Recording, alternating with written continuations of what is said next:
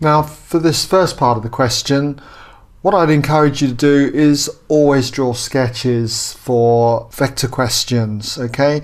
As this question develops, you'll see that we definitely need a sketch. So I've got my points A and B and the origin here. You can put A and B absolutely anywhere, okay? And A has got position vector 2i minus j plus 5k, and I've written it as a column vector because I generally find it's a lot easier to work with. And the position vector of B, in other words O to B, is the vector 5i plus 2j plus 10k. And in this first question then, we've got to work out what the vector A to B is. And if I wanted to go from A to B, let's just mark that in. Okay, we'll just mark it in green here.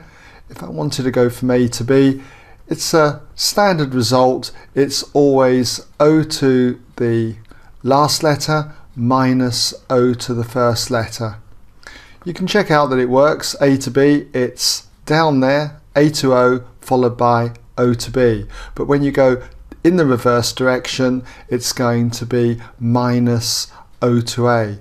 So you're going minus O to A plus O to B.